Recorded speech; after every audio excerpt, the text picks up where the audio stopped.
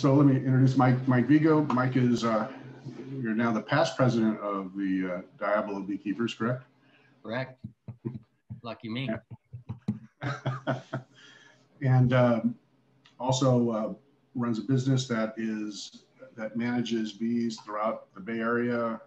And you've been a beekeeper for a long time, and I'll let you hear. I believe you're going to discuss basic beekeeping techniques and that type of thing. All right, and so here's Mike. I just want to say thank you very much for allowing me to speak. I think we'll soon find out about that.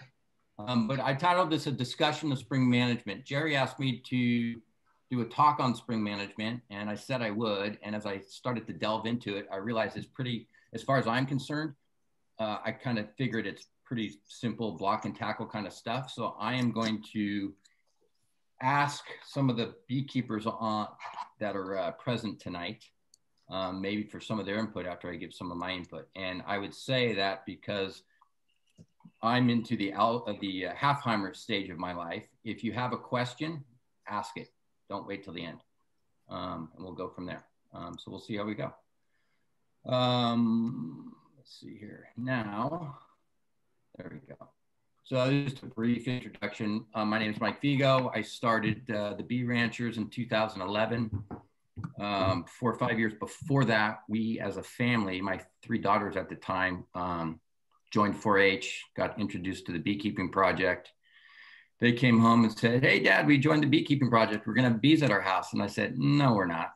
And at the time, the only male in the family, I usually lose every argument. So I lost that argument. And I'm thankful that I did, because I've been completely addicted ever since. So I started the Bee Ranchers in 2011. We manage beehives for families and businesses throughout the Bay Area. So kind of before I'm in the way, but my springtime before beekeeping, to me, springtime meant the crack of the bat, Masters golf tournament, longer days. Now it's buzzing bees, and I have no time for baseball or golf.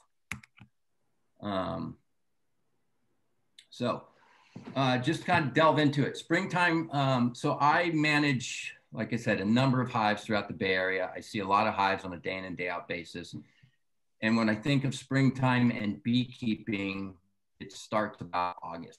And I say that because we're really beginning to prepare our hives for the wintertime, and we want our hives to be as strong as we can going into winter, so it gives them the best chance to come out of winter and head into the springtime, AKA now, as strong as possible.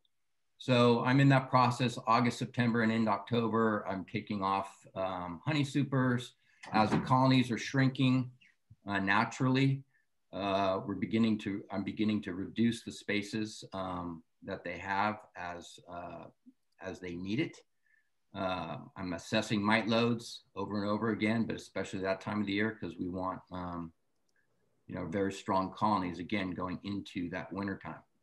I'm looking at colonies that could possibly be requeened. Maybe the queen's a couple years old. She's not laying nearly as much as she was, a year or 2 ago. I'm trying to identify some of the weaker colonies that I have, combining them with others to give them the best chances of survival. And then I begin planning my winter time to repair and replace old and broken equipment. Here's just an example. Beekeepers I've found are pretty frugal in a good way. And instead of throwing frames out, what I'll do is I'll pop old foundation out. I'll buy new foundation, clean up all the frames. The frames that are broken or just not worth salvaging, they make great kindling. So I use those in my fire pit, and then pop in new foundation for the following winter. And then double bag the foundation that I'm not using, double bag that in trash bags and throw it in the dump. So we're lucky enough, hopefully, to have to make it into kind of the February, March timeframe is when I kind of say we're beginnings of the springtime. There's usually that one really nice week in February where everything just pops. bees are going crazy. We're in short sleeves. Yellow jackets start, the queens start coming out, trying to grab those with putting out traps and that kind of stuff. So for me, the springtime, I think, is the easiest time of the year, except for the swarm sensation, which I can't stand, but we'll get into that a little bit later. But the days are getting longer. Colonies, if they've made it through this, if they've made it through February into March, they're definitely growing, or they should be growing. And you're now back into that mode of, instead of taking boxes off, I'm beginning to add brood boxes. And if you have colonies that get down into, I strictly use deeps, 2 deeps and then mediums on top of that as my honey supers. So if I've got colonies that go into a single deep over the winter time, usually those colonies have 10 drawn out frames on 10 frame colonies. Once we get to 6 or 7 frames of bees, I'll add a second box to give that queen more room. Like Vigo. And I will also, if we have a new box, you know, this is kind of jumping forward here, but if you're starting afresh this spring, you're starting with either, I hate to say it with this setting in this group, but package bees, or you've caught a swarm and you're going to put them into a brand new colony. I won't add a second box until they've drawn out at least 8 frames of comb in those new frames. Then I'll add that second box. Once I add the second box, and we have either 8 frames of bees, or they've drawn out, or 6 or 7 frames of bees, excuse me. So we're going to have a total of 15 frames of bees and 20 frames of drawn out comb. Then I'll add a honey super on top of that. I use queen excluders. But if it's a brand new box with new frames in it, I'll wait till that's drawn out at least 8 frames of comb. And then usually what I'll do at this time of the year is, instead of adding honey supers, a lot of times bees like to move up, queens like to move up. So they're laying up in the upper parts of the brood chamber. And the bottom brood box is typically going to be a little bit lighter.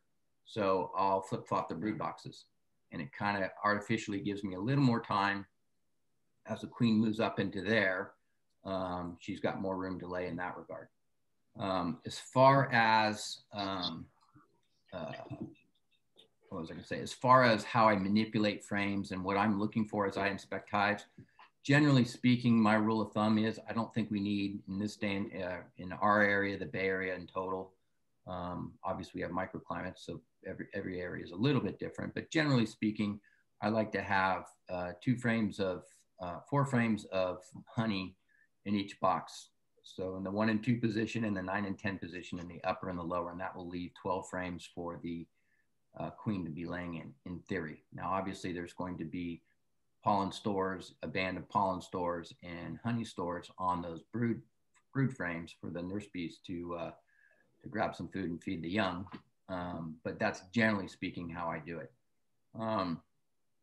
If the colonies start storing more and more food, I'll swap in empty frames, whether that's drawn or new foundation, and I check the board in what I call intelligently. So, and I should have kind of put some kind of a drawing in there, but if you have 10 frames and you've got 6 frames of jam-packed drawn or brood, and this picture here, I tried to blow it up and I couldn't get it blown up for you guys to see it more. But I don't know if you can see my cursor, but this frame that I'm holding and looking at is pretty much floor to ceiling, wall to wall cat brood. So very nice laying queen. A brood, or a 9 1/8 frame, which this is, holds about roughly 3,500 cells. And so she's not laid 3,500 cells there, but she's probably got 3,000. So you can see how quickly a colony can ramp up in terms of the population. And if 10,000 bees covers roughly 5,000 deep frames, then and you walk into a colony this time of the year and you're seeing a frame that looks like this, or multiple frames looking like that, you better be prepared to either add frames, or when you're coming back to inspect, and I inspect all my hives every 10 to 14 days, add more space because they're going to run out super quickly. Let's see here. I think that's all I had to say on that. Yeah, any questions so far? And I would also suggest, and I'm going to put a couple of people on hold. These, just because this is the way I do it, doesn't mean it's the only way. There's a million different ways to skin this cat. And we've got some wonderful beekeepers in this club, and there's a number of them in this meeting right now. So I'm just going to ask a couple people if they do anything different, because I like to learn. I think it's best to get opinions from different people. So we'll start at the top. Mr. Garcia, you run a number of hives. Do you do anything differently? Is there another tip that you can give us all that will help in? No, I think that was, I mean, you laid it out really clear. I've done in the past, I've done single brood chambers. It's a lot more hassle because you have to manage more, because you've got to make sure the honey stays out of it because they need that room. But the doubles, I'm doing a lot more double brood chambers now than I ever did before. And I am liking it. And just on a note, kind of the rule of thumb I use is, if I have a frame of brood, like you're looking at there, given attrition and the brood's going to hatch, that capped brood is going to hatch in 10 days. So you're going to have roughly one frame gives you 2 more frames. So that's kind of the bee math I use. So if I have 7 frames of brood, that's in this time of year, there's a good chance I'm going to have 10 to 14 frames of bees at some point in the very near future. Yep. It's all about math, more or less, right? Yeah. Yep. Robert McKimmey, can you hear me? Yes, I can. Do you have any? Yes, we can. So okay, great. I think we all know Robert, but predominantly, Robert, you're in the city and maybe Marin County. Are you noticing anything? Do you do anything different? You've been doing this a long time. No, it's so far it's been a little bit cold in most of my locations, so the buildup's not quite as fast. And eucalyptus really didn't bloom over here very much, so that's really slowed things down. But the big boomer hives are doing extremely well, and no, I think everything's fine. So it's just a matter of, for me, it's just if people already have bees going, just making sure you throw a box. And I always lift up my honey box and throw the empty drawn comb, just above the brood box, so the queen's got plenty of space to lay. So right. So I that's think generally how I avoid. That's the key. Just making sure that queen has plenty of space to lay. Yep. To kind of. But I really love the fact that you're doing more nutrition and things like that. And just making sure your bees. I really like that you're making bees strong through the winter. That's what I think we all hope to do. I can't say that I'm doing it 100% successfully, but that's definitely the goal. Jerry, how about you? Sir, well, a number to remember is that queens can lay from 2,000 to 3,000 eggs in a day, according to our knowledge base, the internet. So they can build up to populations of 40,000 in the time that it takes for the queen to wrap around,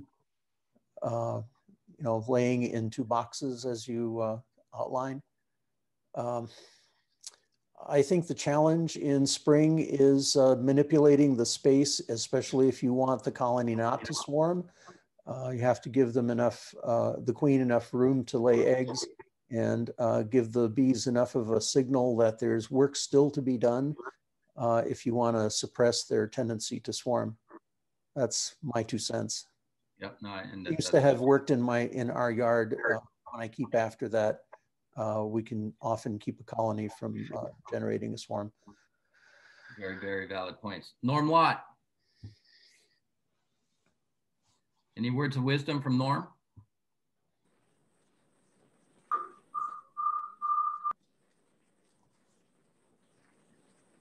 Are you there, Norm? You're on mute. There you go. You're off mute.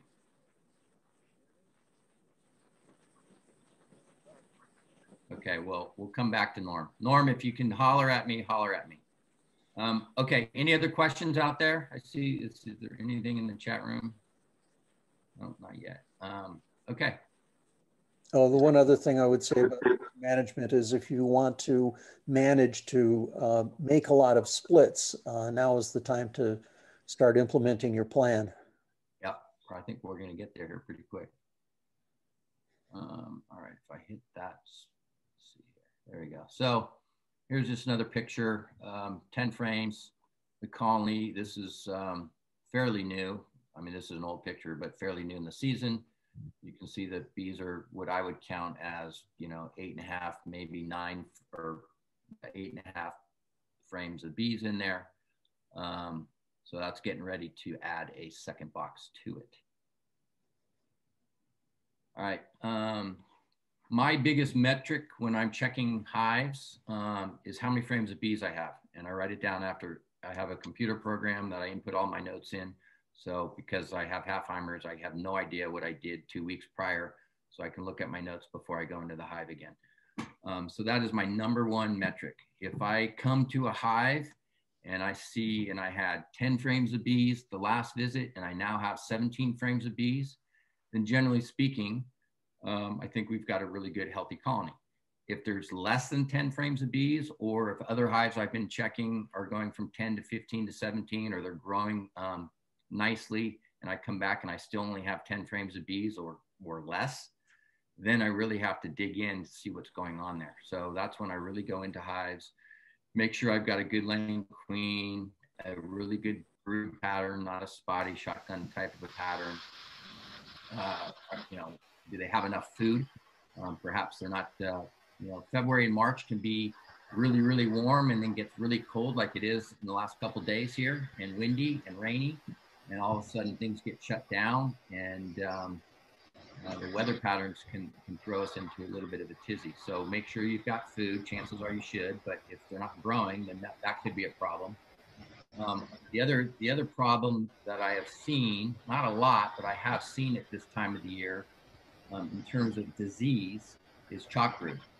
And chalk brood is usually coming out of the winter time, where you have an apiary or a hive that's in a cooler area. Maybe it's not ventilated that well. It's got a lot of moisture, and chalk brood can begin to rear its ugly head. So chalk brood, I've never lost a hive to chalk brood, but when you see it, you want to make sure you get all of the mummies out of the hive. They've got the fungi in it.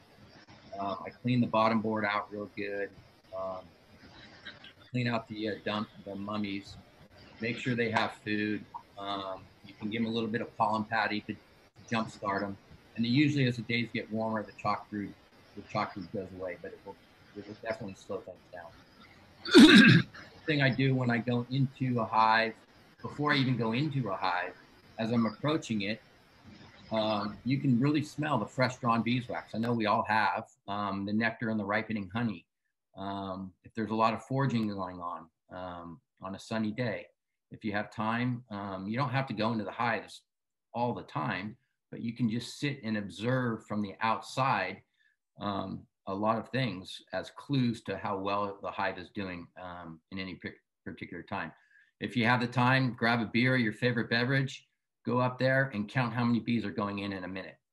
If you have more than 75 on a sunny day, and you got a lot of pollen going in, different colors of pollen, good diverse food, then I think you're probably in really good shape. You can also kind of not tilt the hive, but just kind of move it around. If it's getting heavier, then you know they're bringing in food sources and things are rolling along.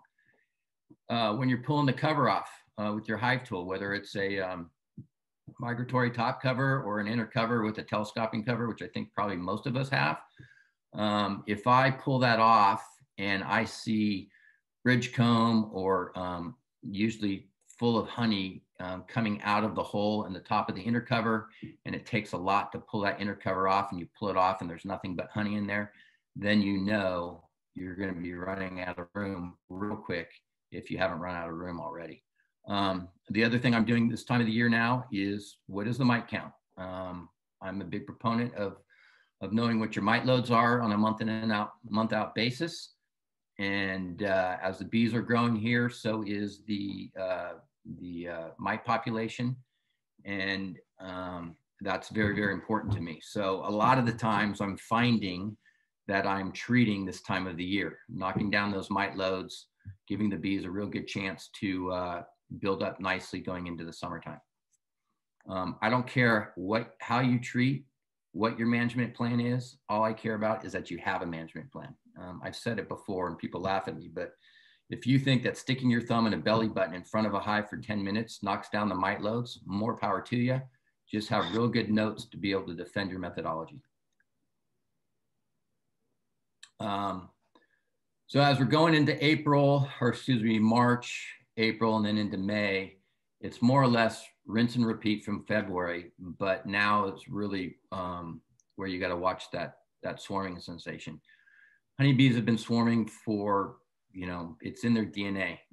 I don't think you can't mitigate it completely, but you can do things to slow it down. And if you're really on top of it, catch the swarms that ultimately happen if you miss them. But some of the things I do, in fact, this last weekend, I had a couple of strong hives in my bee yard. So I split them into smaller hives. Every time I do an inspection these few months, I always go down and I play this game, and I'm sure it's not full. I know it's not foolproof, but this picture, if you can see it, I don't know if you can see my cursor, but these are a bunch of different swarm cups. They're not queen cells yet, but they're swarm cups. But if I were to let those go, they will be queen cells in another week or so. And so I cut them out. And the different, it's been said before, Jerry's done a really good job in the last couple months, year in and year out. I forget who's the big proponent on split, who just did the splitting hives on the LBI meeting the other night. Oh, that was Phil. Phil. He does a great job of explaining how to do it, and it's a great discussion. But I cut those swarm cups out. I'll split colonies into smaller colonies. But when you see swarm cups like that, you know that the colony is beginning to get crowded. So it goes back to manipulating frames, making sure queens have room to lay. When I checkerboard, you have to be a little bit careful, especially this time of the year, because if the queen's got, let's just say in my perfect example, in a perfect world, those 6 middle frames. So frame number 3 through 7 is all full of larvae and brood. You don't want to split that brood nest. You don't want to split it up by putting an empty frame in the middle of it, because it makes it harder for the bees to kind of keep everything warm and healthy. So what I'll do is I'll take either frame number 2 or frame number 3 out. One of those 2 is going to be full of honey and food stores, and pop a new one in, or frame number 7 or 8 or 8 or 9. I don't like to put empty frames into the middle of a brood nest is my point there. The other thing we can do is put bait hives out. I know Jerry drills this in both clubs that I've been in with him year in and year out, and he's absolutely correct. Put bait hives out in your apiary. You can have little nooks out there with some old drawn comb in them. You can put bait hives up in trees. Somebody was talking about in the last month or so, taking all the slum gum and putting that into a bait hive. I've seen people where they've taken that slum gum. I haven't tried it yet, and I keep saying I'm going to, so maybe I'll do it this year, but take that slum gum, and at the bottom of your, I use a wax melter when I'm cleaning my wax. So you can put a rope or a metal rod in the middle of that slum gum, and when it hardens, you can pull the rod out or the rope out, and then you have a disc on that rope. Tie a loop on the end of that rope. Only has to be a couple feet, and then tie that to a tree. And if you're really smart, you'll put it on a pulley about 15, 20 feet up. So if you do get a swarm and they're attracted to that slum gum and they're clustered there, all you have to do is lower the rope on the pulley down into either a hive or a bucket or a box or whatever, and transport that and transfer it into some empty equipment that you have. It goes without saying year round, of course, but make sure your bees have a good water source. The other thing about swarming, and I keep going back and forth with this, and the right answer is we have to be responsible beekeepers. Most of us are in neighborhoods, so we want to prevent them from swarming as much as possible. But a lot of times with this varroa that's got me wrapped around the axle, when hives do swarm, it's a brood break. And I think we're seeing more and more of it because it's a mechanism that the bees are trying to use to manage it's their way of managing varroa. And we don't want swarms going through neighborhoods, obviously. But if you have a big enough property, maybe somebody like Jim can get away with it. You let them swarm, but if you let them swarm, make sure you've got those bait traps out there so you can catch them. It's probably not the best thing to say, but I keep going back and forth with in my mind about just let them swarm. Obviously, the downside is if you're into honey production, you're going to lose some honey production that way because it sets your hive back about 35 days or so. But it's better to try to prevent the swarming, try to capture the swarms, have those bait hives. As the hives they build up. So in my example I said a couple of minutes ago, 5 frames of bees is roughly 10,000 bees. So 1 brood box is 20,000 bees. 2 brood boxes, the way I use it would be 40,000 bees. And then you start putting honey supers up. Pretty soon you're gonna have 50, 60,000 bees in there, and it can get a little bit unwieldy, especially if you're new to this hobby. So one of the easiest things to do is to just get a piece of cardboard or a piece of plywood as a ramp and put it on your front entrance. And as you're pulling out frame number 1, shake those bees onto that ramp, and they'll crawl right up back into the hive, and they're kind of out of your way, so you're not shaking or sweeping off the same bees all the time. That's how they get, if they get rolled or whatever, they can get angry pretty quickly. I mentioned it, but I inspect every hive 10 to 14 days. Any more than that, I feel that I'm getting in their way. Honeybees have been honeybees much longer than we've been managing honeybees. And the less invasive we are, I think the better off they are. We're just there to make them as efficient as possible. And they're already, probably as far as I'm concerned, the most efficient machine in the natural world. Again, rearrange frames in your brood nest. We're doing that, pretty much through May. And as they get bigger and bigger and bigger, you can add your honey supers. Again, I use queen excluders. And then I add my honey supers. Someone was mentioning in the bee chat or the kind of the social part before that, they wanted to have some cut comb, and the bees decided to use the cut comb frames that she wanted to have cut comb as drone comb. So queen excluder would eliminate that problem. And then as your honey supers are getting full, time to harvest.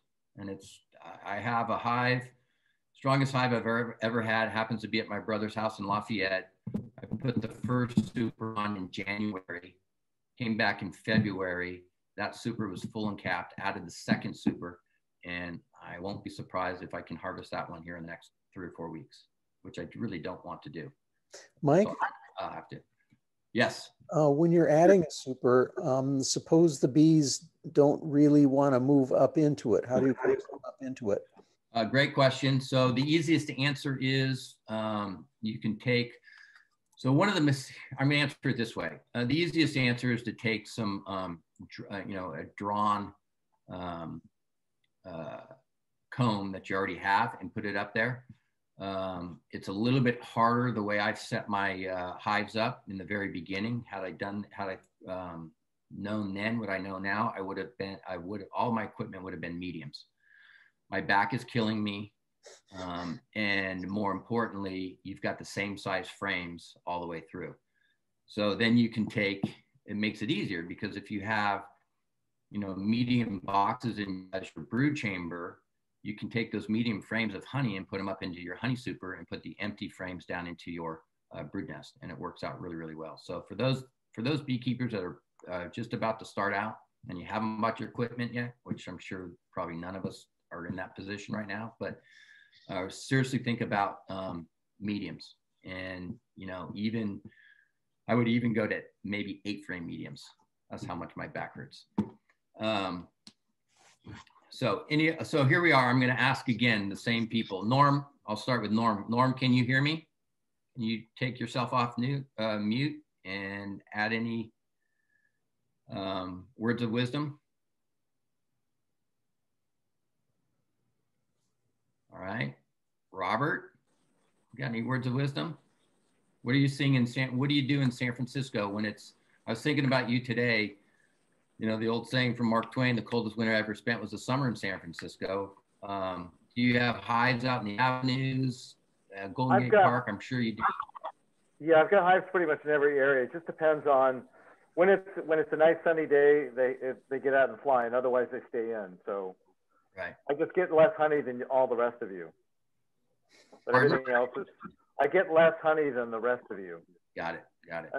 Yeah, but aside from that, everything you said is correct. Jerry, what do you do? Anything different?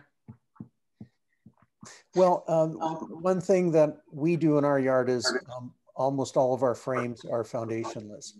And it seems to me that when the bees draw out a brood frame in a foundationless frame, they generally put the worker brood in the middle, and they'll draw larger cells on the outside, which they will use for drone, or they'll use for honey later. What I do not notice as much work at is scraping comb off of the top bars and the bottom bars of the frames, because they don't need to draw big cells there for drone because they've got them right there in the frame. So you get trade-offs. You know, you have the mixture of cell sizes in the brood combs, but less work to do grooming the outside of frames. But then you have the inconvenience of that mixture of cell sizes. If you use all foundation, then the bees have to draw the big cells somewhere, and they'll either misdraw the comb on the foundation, or they'll fill up all of the spaces between the frames that they can. Got it. How about Jim?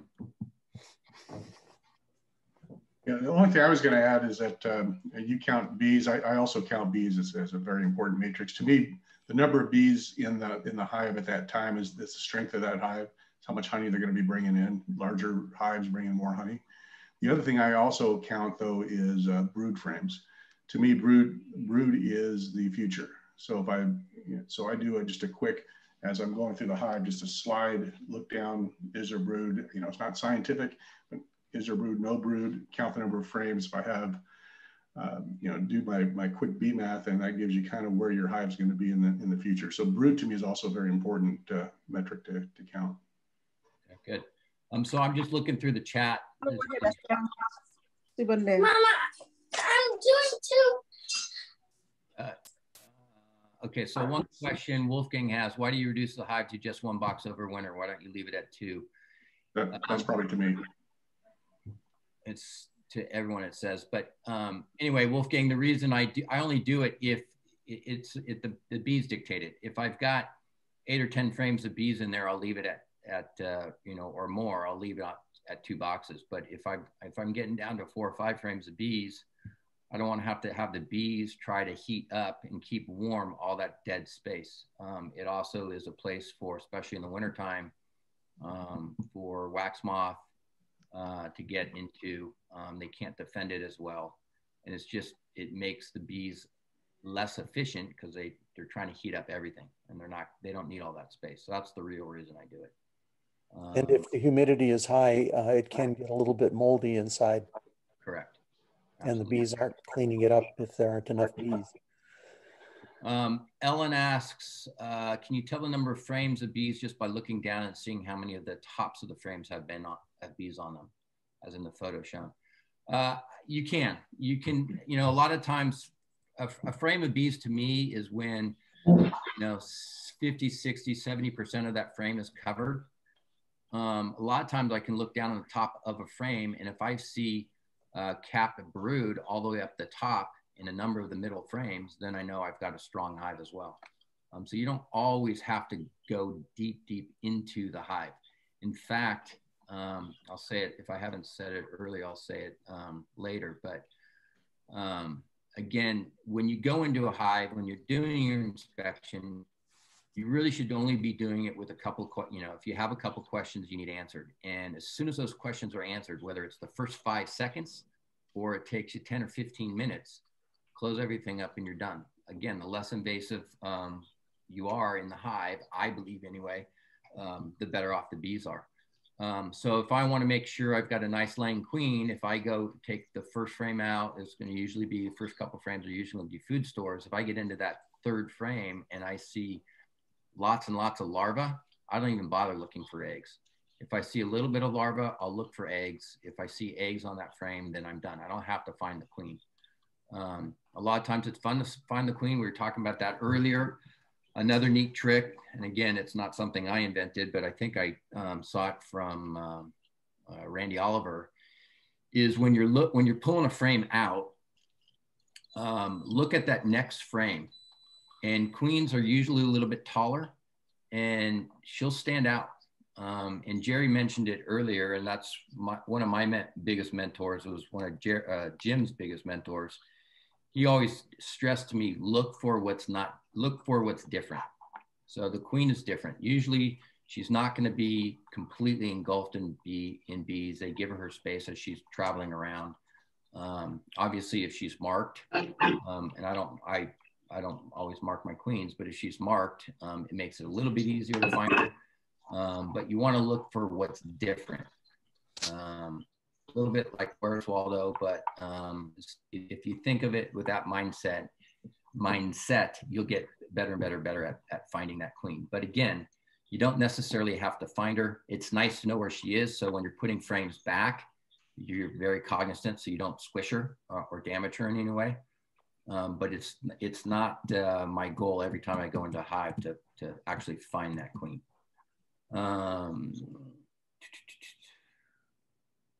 See if there's any more questions here.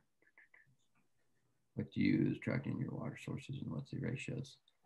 Jesse asked, what do you use as an attractant in your water sources and what's the ratios?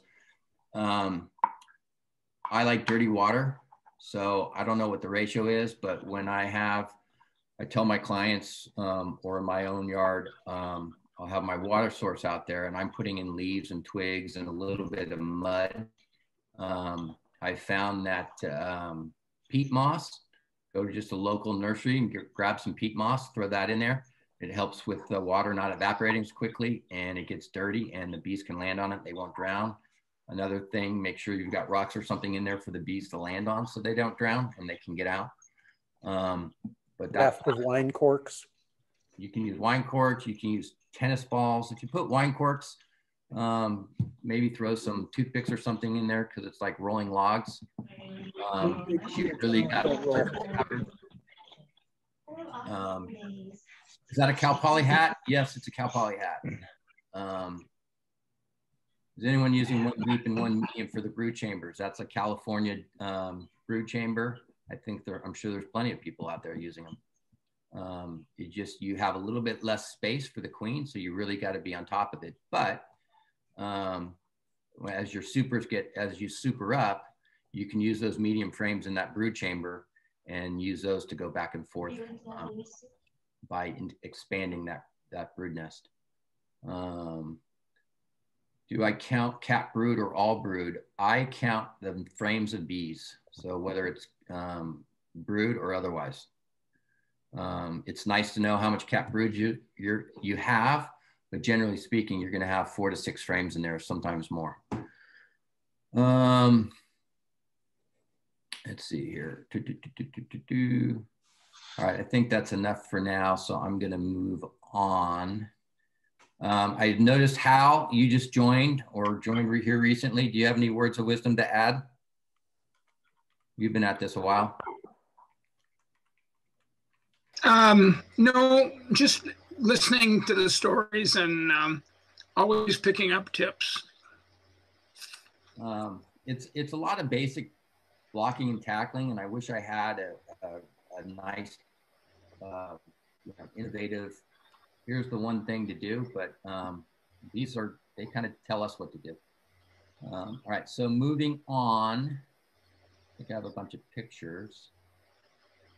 So if I hit that, oh, go back. So this is supposed to be a video, but anyway, so this is just a big cookie sheet that I have on one rooftop. And when the bees get super crowded, I'll just shake the bees on this ramp. A lot of times when I'm harvesting honey is when I do it a lot. Shake the bees on the ramp, and then I can sweep the few bees remaining and put them in a separate box to take them off the roof. But they just march right in. And if I could figure out how to hit play, maybe. No, it's not working. But they're marching right in. So I think this next picture is just a water source. I thought it was a cool picture. This is just a regular bird bath with a bunch of rocks in it. The water's kind of dirty and they love it. I have another client who's got a fountain with rocks all around the bottom, and the fountain comes up. It's got a spout and it's splashing water everywhere. And on hot summer days, springtime days, they're all on the edges, just picking up droplets of water. So here's what I would obviously count as 10 frames full of bees. It's a very, very healthy colony. And this is a perfect example when you come across a colony like this and you've got a lot of bees, you take that first frame out, shake the bees onto that ramp. And I use frame holders, so I'll put the frame in the holder and then go to the next one. Or if all the bees are off it, you can lay it on the ground or lean it up against the hive on its end. If you put it on on the bottom rail, a lot of times you're going to have honey or bridge comb, and that'll pick up sticks and rocks and whatnot. When you put it back in there, it just gets the hive dirtier.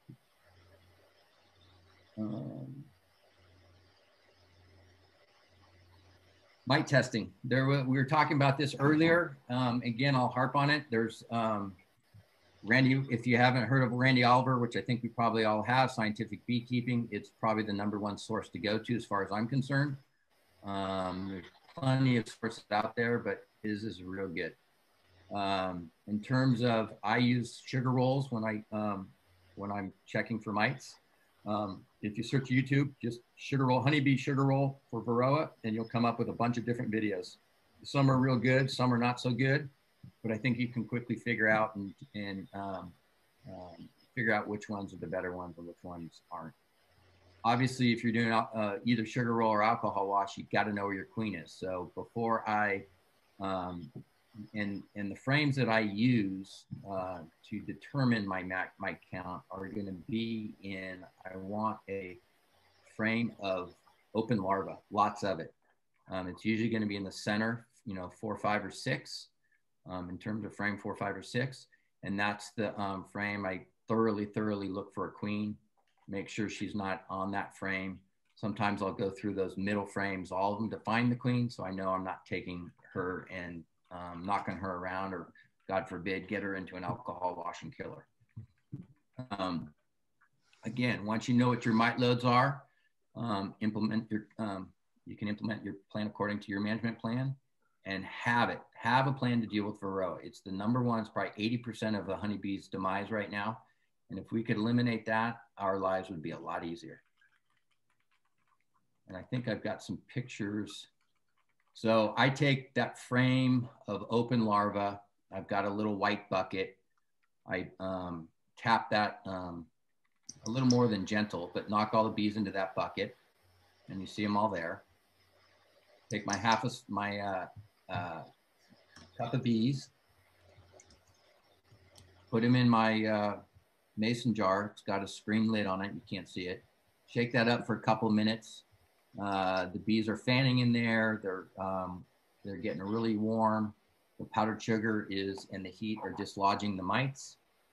And then I shake that onto a white paper plate. I use a white lid from the bucket that I use, and sprinkle it mist it with water and to dissolve the powdered sugar, and then you can count the mites. My eyes aren't that good, but I think Can you see my cursor moving around? No. No? Okay, well, there's 1, 2, 3, 4, 5, I think 6 mites I think I see here. The general rule of thumb is 3% threshold. So a cup of bees is 300 bees, or is it half a cup of bees? I think it's a cup of bees. There's 300 bees, 3% of that's 9. The powdered sugar assessment is not that accurate. I've heard anywhere from 70 to 80% accurate. So if I have 6 or 7 mites, it's time for me to implement my management plan for Varroa. Alcohol wash is much more accurate. And again, I'm doing this in every apiary that I have once a month. Mike, Yes. Randy's talking about using Dove dishwashing detergent instead of alcohol.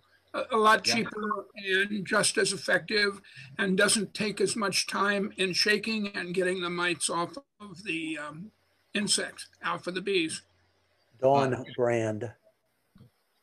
Well, it has to be Dawn.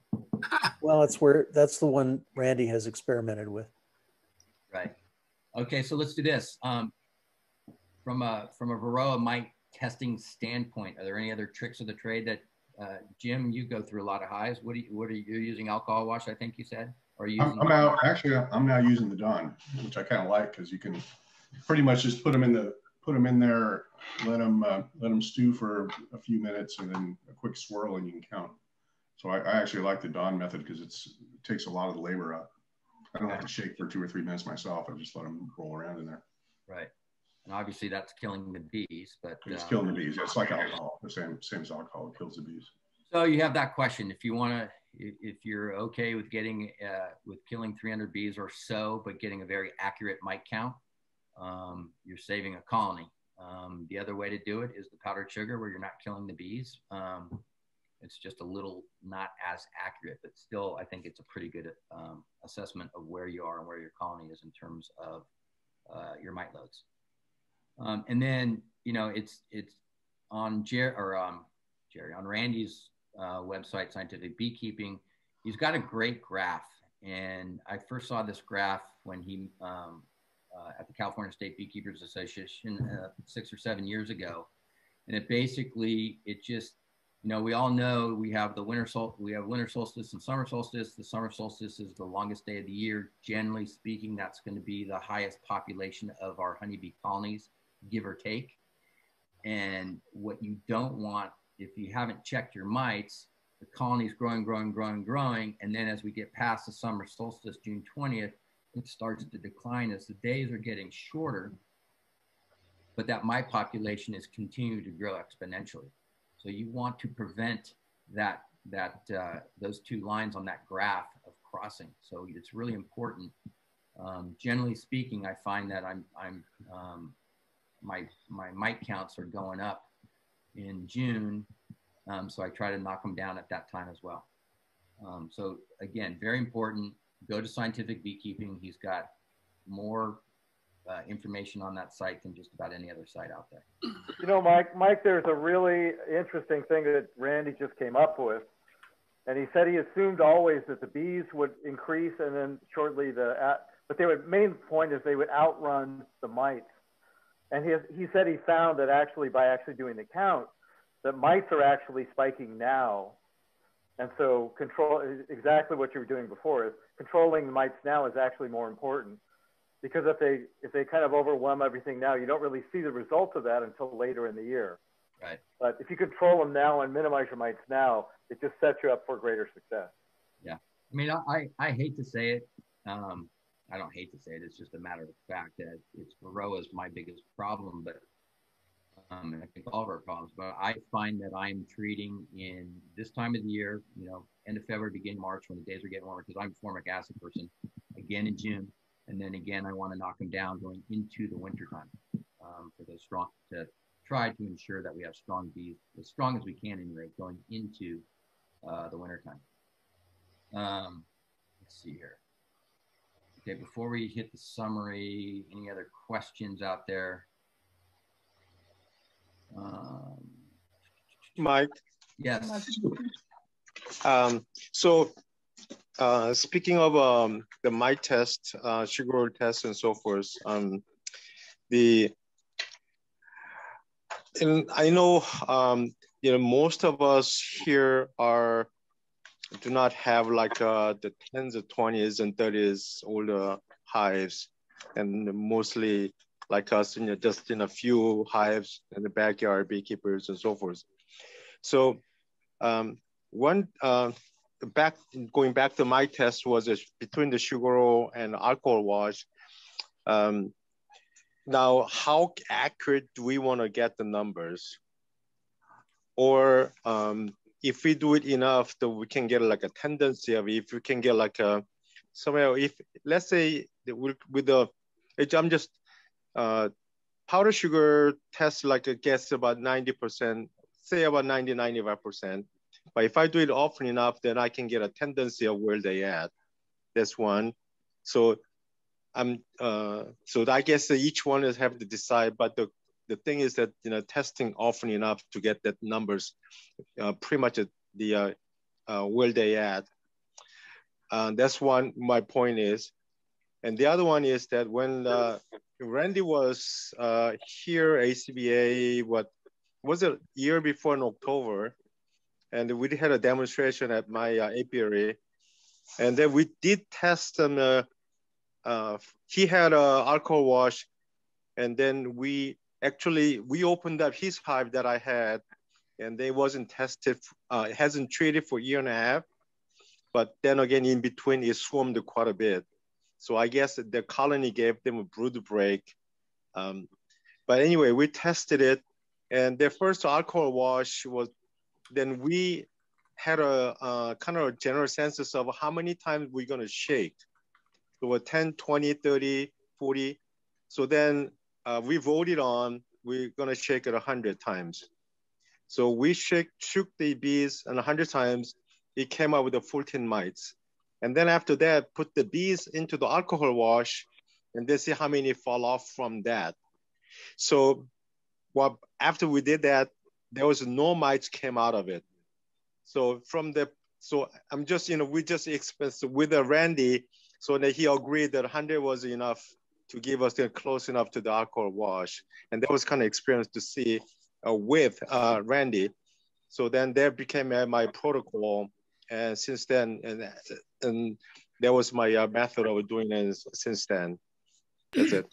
So what you're saying, Sung, is you're shaking the mason jar full of powdered sugar 100 times? Yes. Okay. Yeah, I mean, I said earlier that, the numbers I've read could have been from Randy. But usually that sugar roll test is about 80% accurate. But you're saying if you shake them 100 times, it's 100% accurate versus the alcohol wash. Yes, but that was only the one time. But with him, and he agreed upon it was close enough. Right. So here's my question to you, Sung. Yes.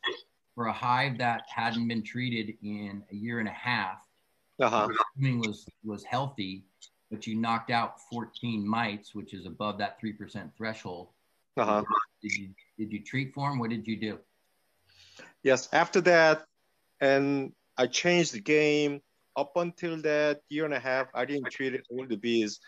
I did a brood break, a drone calling, anything that I know that I've learned, I did that. But when it comes to 14 mites, and then test all other ones, and it was either similar or above. Then I changed the games and started treating it from that point on. Right. Right. So I believe mites are like ants. If you see one, there's a lot more behind it. So yes. And I believe that there's mites in just about every single hive that you come across, feral or otherwise. And I think the feral colonies, what I said earlier was, part of the big question that I have, or the infighting I have in my brain, is sometimes I miss when they swarm, but I'm not so concerned about it, other than possibly wreaking havoc on the neighbors. But it's a brood break, so it's definitely helping. It's another tool that the bees have to help them combat the varroa. Yep. Yep. So since then, I in place the IPM and throughout, and year after year, the colony loss was significantly dropped to like almost 1 or 2 colony per after the winter. So I'm happy with that. That's great. That's fantastic. Thank you. Jesse asked Formic Pro versus oxalic acid this time. I remember. I use Formic Pro. Same as for RB Club. As much as I'd like to use oxalic acid. Can somebody mute? Who's ever? I did. Okay. Oxalic acid is still illegal in California, and I am not willing to, I haven't used it yet just because of that. If Randy, I'm sure at some point it will be legal, and I know plenty of people do it, and I think it's probably just as safe, but I'm not willing to risk my my business on it. God forbid something happens with oxalic acid and everybody throws up with their arms in the FDA or whoever goes crazy and blah, blah, blah, blah, blah. So until oxalic acid is legal, I haven't used it, but so I can't answer that, Jesse. But I'm sure there's plenty of people here that have had great success using oxalic acid, especially with some of the ways that Randy is delivering it in his hives. I thought that somebody had just announced that it is legal now in California in the last week or so, but I hadn't checked. Yeah, I haven't seen that yet. Would that be great? Would you use it if it were legal? If it were legal, I would use it. But then, you know, I find that hard to believe because the biggest problem with oxalic acid is the big manufacturers. You know, they've got to prove to the powers to be that it is effective in with or without honey supers on. And that's the other problem we have. Living where we live, I have honey supers on. Some honey supers get thrown on in January, like I said earlier, and they don't come off till October. So that leaves us very little, you know, in terms of treatment, other than, as far as I know, formic acid to use. Can't use Apivar legally anyway. And I don't like to use, I don't use miticides. Mike? Yes. I've seen bees foraging oxalis. Oxalis has oxalic acid in it. So Jerry, I'm not worried about it. There's no doubt you're right. And I shouldn't be worried about it. It's just that legal part of it that I always cringe at. And so I've been reluctant and reticent to use it. But Mike, just to clarify, oxalic dribble is an approved method, but vapor and Randy's method for common people, those are the things that are not permitted. The one thing that the FDA or USDA, whoever it was, made legal was that you can now use, when using an oxalic dribble, you can use that with the supers on. Okay. That's what became legal. But all forms of oxalic are not legal now. It's just that one method, leaving the supers on for the methods that's already approved. Yeah, the difference though is it's legal nationally, but California is one of the few states that hasn't approved it directly. Correct. And I don't know. So Robert, do you use the dribble? Do you dribble? To me, it seems very time consuming. It's not that, you know, I use it as a December treatment. Right. And it's not that, you know, it's just another, whenever you're visiting the hive, it's a fairly quick. I use an animal syringe and I'll actually get it on all the brood frames that have clusters. So it's, you know, 10 minutes per hive or 5 or 10 minutes per hive. It's no worse than any other control.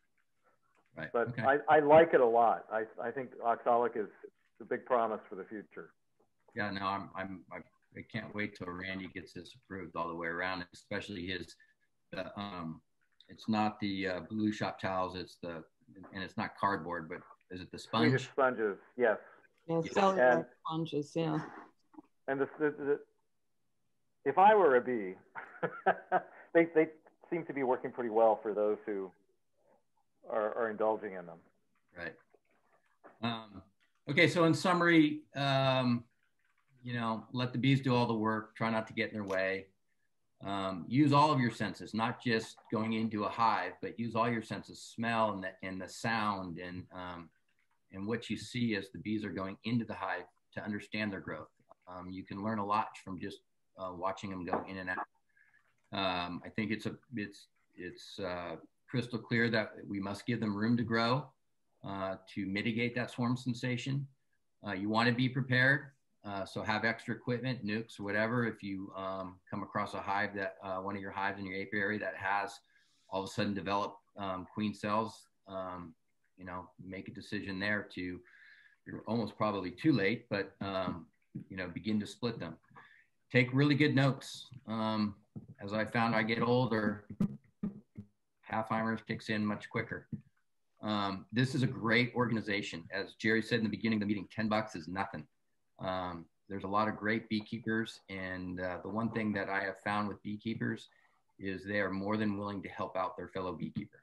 And you may not like every single beekeeper you come across, but that's okay, because there's 5 or 6 or 10 behind them that you would like. So find somebody that you like and you get along with, share ideas, ask for help.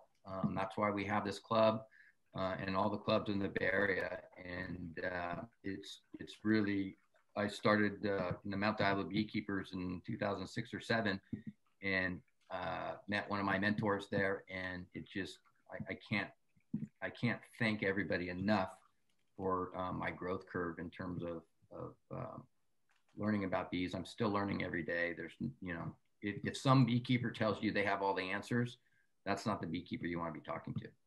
And lastly, have fun and enjoy them, because, you know, there's plenty of times where I'll go up to a hive and just sit and watch, and it's very meditative, and I thoroughly enjoy it. So with that, let's just open it up to questions. If anyone else has any other comments or tips that they use, let's hear them now. I'd like to go back to the topic of the sugar roll versus the alcohol wash. And just to say that I always do the sugar roll. I've never done an alcohol wash. I've got a lot of hives. They always come through the winter all alive. And I know the sugar roll is not as accurate, but I just want to say to people that, I mean, if you're doing a sugar roll and you're getting 14, 20, 30, like, it doesn't really matter how accurate it is at that point.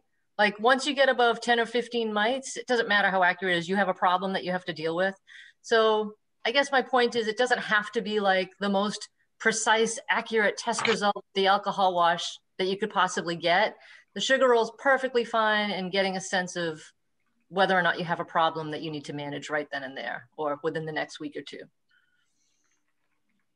I'm going back through that. That's a great point. I think that was Paula who was talking. Jerry asked, why would you need to do a mite count if you know that all hives have mites? Because if all hives have mites, yes, I believe that. But if they're below the threshold, somehow, some way, that colony is managing that mite. And that might be, you know, that might be the colony that figures out how to control Varroa for the rest of us throughout the world. I mean, I don't know if you believe this, but I read somewhere that it's not the one beekeeper who's got 50,000 hives. It's the 50,000 beekeepers that have one hive that might figure this Varroa problem out. And there's plenty of really good beekeepers here. We've heard from some tonight that don't treat, and they've had really good success. And hopefully that success can lead to you know, the rest of us solving this Varroa problem, because it's very difficult to kill a bug on a bug. I think that's all the questions in the chat room anyway. Anything else? Well, also, if you have that hive that, you know, all hives have mites, and you have that one that keeps the mite counts low, split it and split it and split it and get those genes out there. And that's why you want to be checking, even if you're not going to be treating, because you'll know which are the good ones. Share those queens. And if you have hives that do terribly with Varroa, don't let them raise any drone. Yep. And why is that, everybody? Come on. You want to answer your question, Jerry, or your statement? Sure. Go ahead. Well, if a terrible hive is raising a lot of drone, they're sharing their terrible genes with the rest of the community. Yep.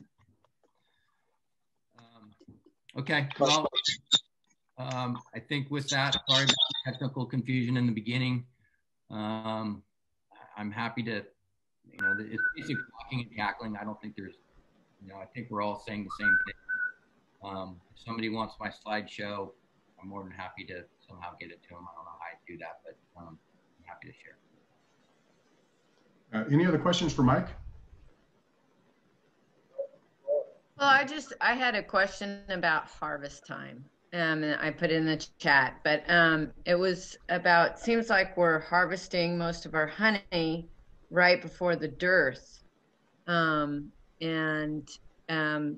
do you manage your wet frames and putting them back on the hives to get cleaned out and, you know, robbing?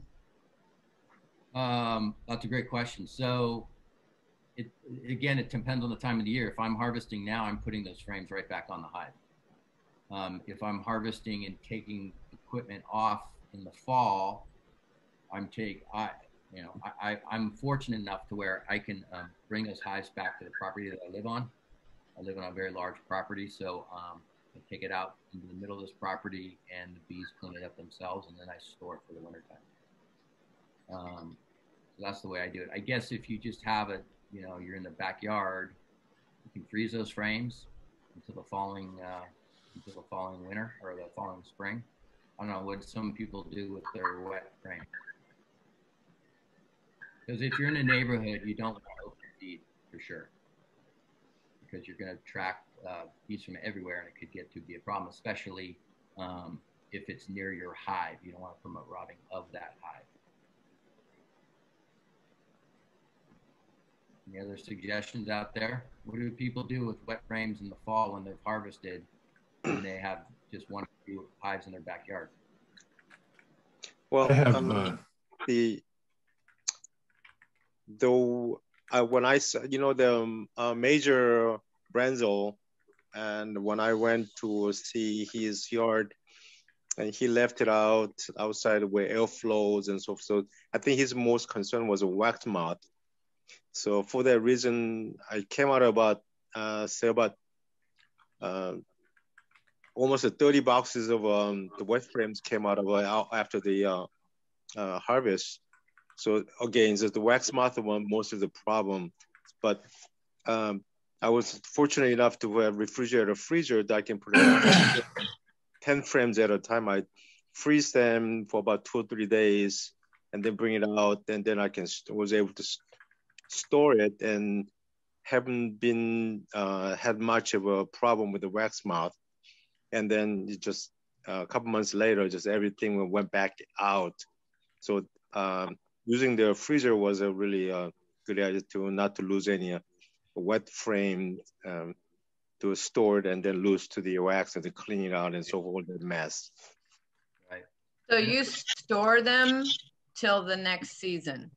Yes, in my living room. Just kidding. You know what, Sung? I would not think you're kidding, knowing you. I don't think he is kidding. I think he's serious. I think he probably has. So what about? I'm sorry. What about hive beetle? Is it are you dealing with hive beetle much, or is anybody? Because that's a new, you know, just boxes sitting around in the honey house can't happen anymore. You know, it's funny you say that, Robert. So here, I'm going to share with you my first encounter with a hive beetle. So I manage hives in Alameda, Marin, Contra Costa, and San Mateo counties. And the first beetle I came across was in San Mateo County on the peninsula, probably in 2012 or 13. And I was freaking out. I didn't know. I thought I was the beekeeper who brought the small hive beetle into California. And so I called up Eric Musson and asked him about it. And he said, no, you're not the first one. Don't worry about it. So that I was relieved about that. But my story with hive beetle is yes, I'm seeing more and more hive beetles. They're in all the counties now that I work in. but I've never seen a hive beetle infestation like we see in the Southeast. I haven't heard of one in the Bay Area. That's not to say there hasn't happened yet, but I have yet to. The bees have done a pretty good job of sequestering those beetles into a corner or whatnot. I know some people have been using the little Swifter towels or the Swifter mop, whatever they are, shredding them up and putting them in there and having good success with that. But I haven't really had to bother with the small hive beetle. And again, I'm kind of fortunate. I've got a big, huge, open, covered area, and all of my honey supers I store there on pallets, and I crisscross them. So I'm not stacking them up straight up, but I'm crisscrossing them at 90 degrees. So there's wind going through there and there's open light going through there. So I don't have a problem with wax moth or the hive beetle. And with empty supers, I don't think you're going to have a problem with hive beetle because they need the protein from the pollen and honey really to do their damage. But I don't know, has anybody had a problem with hive beetle? Yeah, I've got a honey house in Mill Valley, and this last year I had, late in the season when it was still a little bit warm, all of a sudden I had an infestation, and they went to town, and they just would eat all the pollen and the protein layers, and then the larvae just started going crazy. And I've got a honey conditioning box which uses light bulbs for heat, and all of them would hatch out of the boxes and frames and head towards the heat and the light. And they would all collect in this little area below the door. You know, it's just like they found the right moderated heat source that they liked, and so I pulled the door off the thing and just end up smashing lots of them. But I mean, they're here is what I'm saying. Yeah, they're definitely here. I think for everyone, it's just a matter of when they get to you. Right. But it's a much bigger problem than people are letting on, especially in a honey house. Right. Honey houses can just get overwhelmed by them. Yeah, and I don't have a honey house, so I wish I did, but I don't. I was actually trying to find a video. We had one. It was in a very small nuke, and Austin actually took a video of it. I was trying to find the video because it like liquefied everything. It was just like this disgusting view at the bottom. But out of that's the only one I've ever had. Only nuke I've ever had that had a problem. Yeah. So no, you're right. You're right, Robert. I've kind of struck it up that we don't, the Southeast is really hot and humid for the most part, and that's where they thrive. And we kind of have colder winters. So I think that they're not as prevalent as they are in the Southeast, but they certainly are adapting. That's for sure. Right. I have a couple of neighbors in my neighborhood who they had bees, but weren't taking care of their bees. And I kind of took them over for them. And both of them, they're right down the street from me. Both of them had, dozens and dozens of beetles in the hives, but amazingly no slime outs. The bees were still able to manage it. And I used traps for a while. I used those little traps that you put oil in, and they caught a lot of beetles, but they were just a mess. And I stopped using them. And now it seems like, they're around, but they're not really so much of a problem, at least in these hives that are nice and strong. And Robert, you should get some chickens and put them in your honey house. They'll love those larvae. That's a great suggestion. Yeah. And that's a key. I think that was Paula that was talking. A strong hive will go a long way as to taking care of wax moth and small hive beetle. Remember, it's small hive beetle and wax moth are not killing your bees. They're only coming in when you have a weaker colony where the colony can't defend all the space that is in a hive. That's one of the reasons why I'll reduce the size of a colony if I have to going in the wintertime. You were talking earlier about cleaning up harvested frames. And going into winter, I was concerned that my hive was going to be honey bound, so I took like four medium frames of honey out just so that they could have some room. And it was my first harvest. I haven't even been doing this a year yet, and I did it the old manual scraping the comb way, and turned out to be a huge mess, but we did pretty good. Well, so I have these 4 frames now, and I'd seen videos about leaving them outside and bees will come and clean them up. So I did that, but I live in a track house. I got like 6,000 square feet. So I put it on the opposite side of the yard from my hive because, for robbing and stuff. And no bees paid any attention to those 4 frames. Not at all. They sat out there for a week. So I couldn't believe it. So I called Phil Staub and said, hey, you know, what do I do with these? And he said, well, you know, if the bees are ignoring them, just stick another super on top and put them in there and they'll clean them up. So I did that. And a couple of days later, I looked in there and they were absolutely spotless clean. And the bees had started rebuilding the wax on them and had gotten quite a ways on it and had actually started refilling them with honey already. So I figured, well, shoot, you know, if they're that gung-ho, I stuck a bunch more empty frames in there and filled the super out.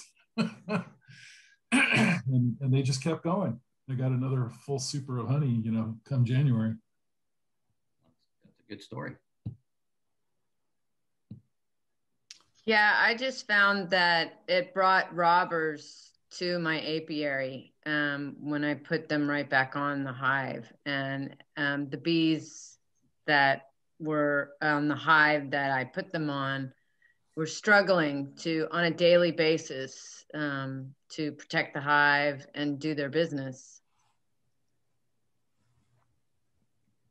Well, you can put robbing screens on the entrances. Yeah, I have all that. So we have small hive beetle issues down here in Fremont, and I've been using screen bottom boards with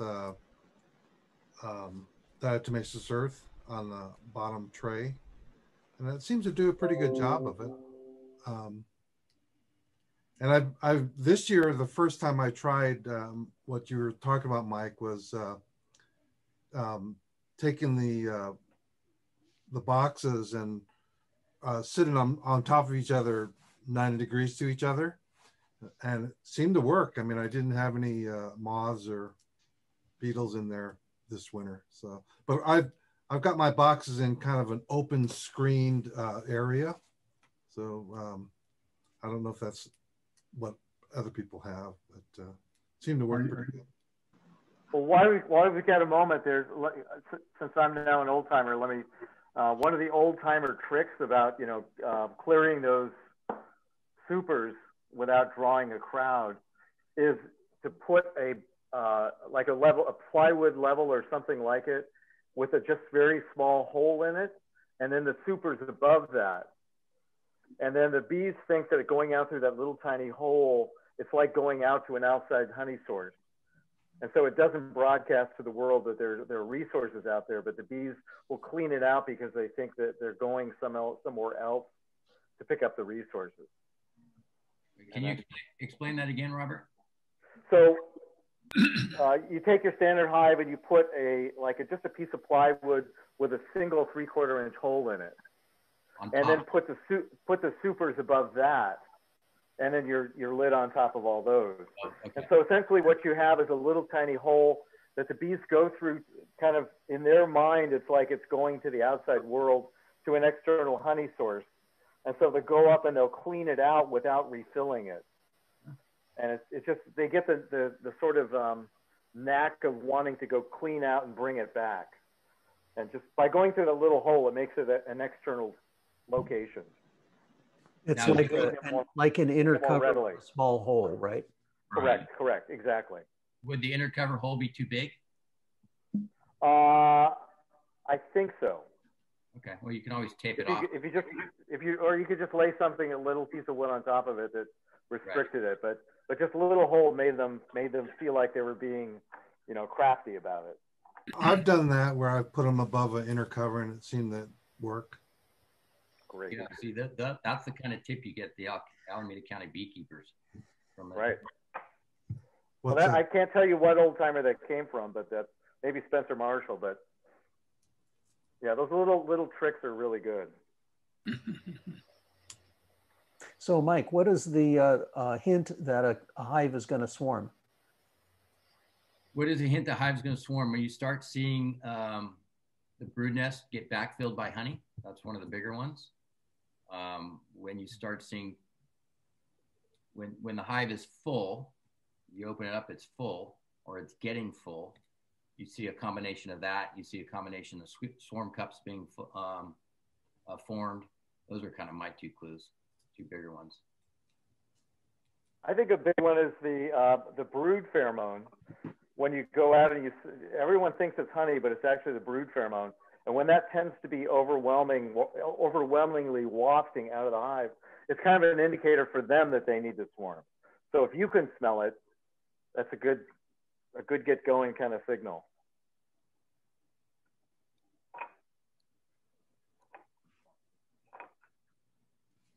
All right, any other questions? I do. Mike, can you talk a little bit about diseases that you've encountered and how you've addressed them?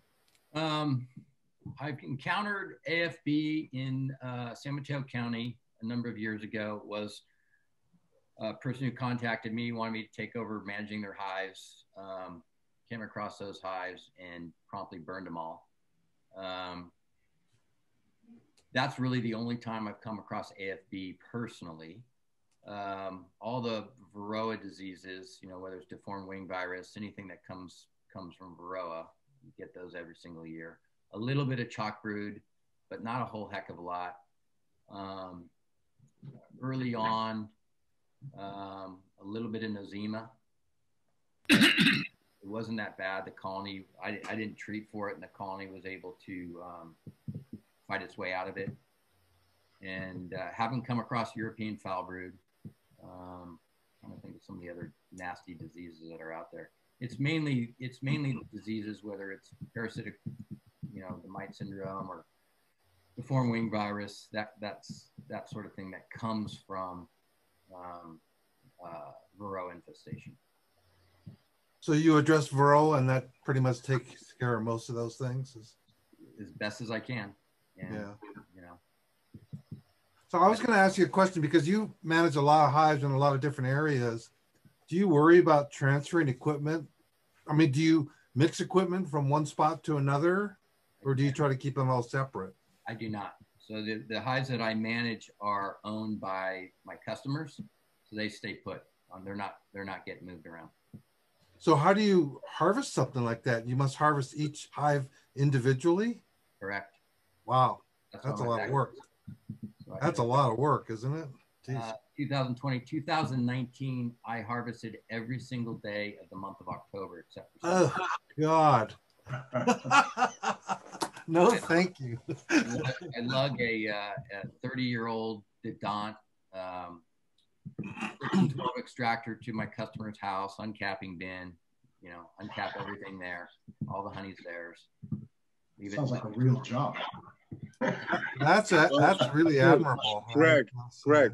Yes, sir. See, the Mike's uncapping the what do you call the extracting honey.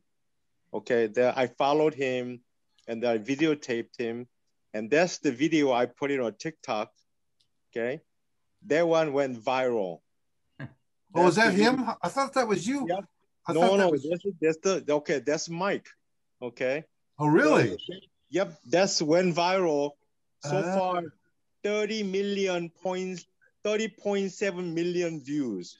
Oh, I thought that was you. You're an artist with the darn heat decapper. That's like, yeah. That's pretty cool. I mean, so now he's the worldly known, the best uncapping uncapper. Yes. So I think no, you were famous, Mike. I think Jeannie said she was like mesmerized by watching that uncapper. Is like, yeah, he's pretty good. I thought that was you. No. That and a cup of coffee got me absolutely nowhere.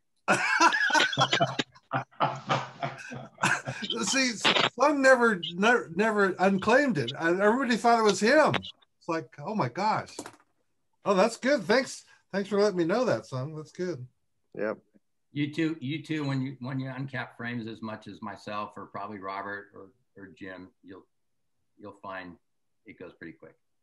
Yeah, I was trying to talk these guys into using a heat gun to uncap, and I think telling them, "Oh yeah, that's pretty fast." But then when I saw that video, I backed way off. I go, "That was pretty impressive work you were doing."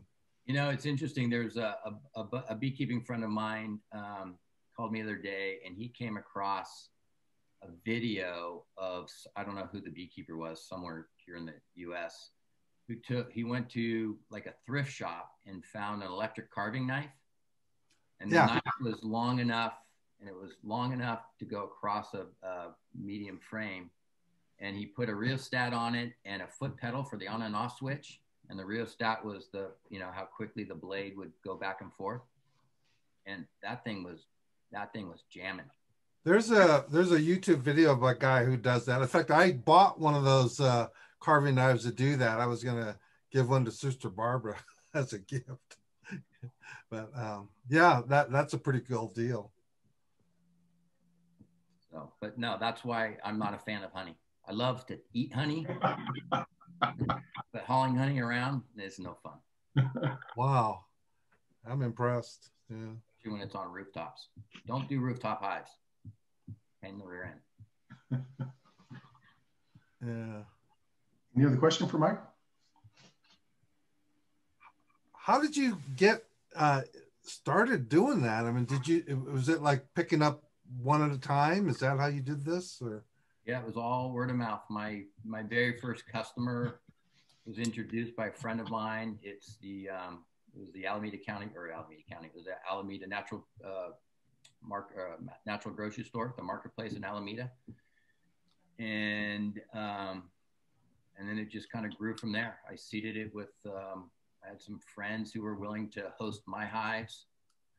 And then from there, got word of mouth, and it just kind of grew to where people wanted their own hives. I mean, as we all know, honeybees are front page news for the last bunch of years, and everybody is interested in honeybees.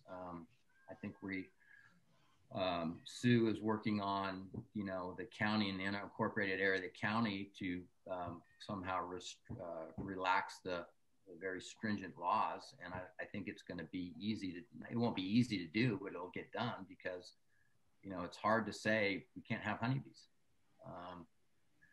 So there's a lot of people interested in it. And at least my experience, those that have honeybees, including ourselves, we become very, very, very passionate about it.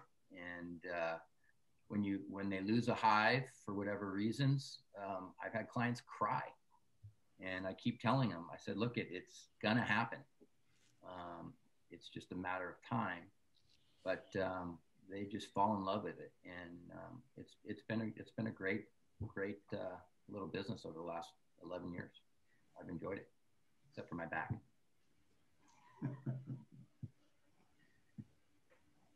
I mean, look at Jim. I think, Jim, you and I kind of started at the same time with Terry. Yeah, with Terry. Terry's looking like he's backing down. He's the one that taught me, to use all deeps, and then he switches out to deep and a medium. I said, wait a second. That was kind of a bait and switch on teaching. At least I was smart enough or naive enough to know that I did not want to sling around 90-pound or 100-pound deeps full of honey.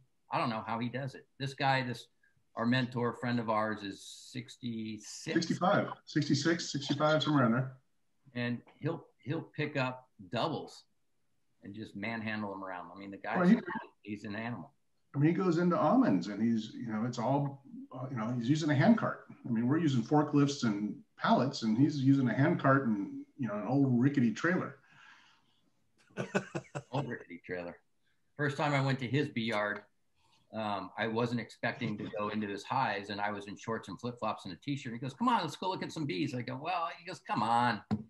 And no veil, no nothing. I mean, his bees, he's just, he's very, his bees are super gentle, and he doesn't tolerate pissy bees. And he's been doing it for a very, very, 55 years, I think. Yeah, some unreal number. For it. So walking encyclopedia.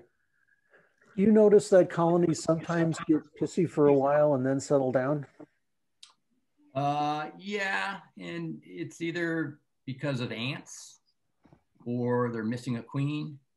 I have a couple colonies that I'll requeen because I don't wear gloves. I hate wearing gloves for just about everything. But if I start getting stung a lot because it's a pissy colony, I'll requeen it as quickly as I can. Mainly because you don't want that kind of a colony in a neighborhood or somebody's backyard, but also because I don't want to get stung all the time when I'm checking them. It's nice to open a hive and just watch the bees spill out and have their controlled, chaotic, organized chaos, and watching them. And that's the fun part. When they start bumping you and then beginning to sting you, that's not that fun. When you have to put gloves on, that's where I draw the line.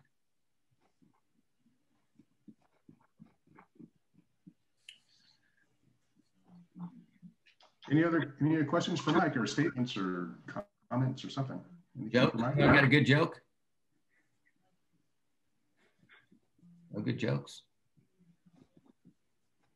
Okay. All right. Well, thank you very much, Mike. As usual, very, very informative. I do appreciate it. Thank you. That was a great talk. Yeah, fantastic. Thank you, Mike. Thank you. You're welcome. Thanks for having me.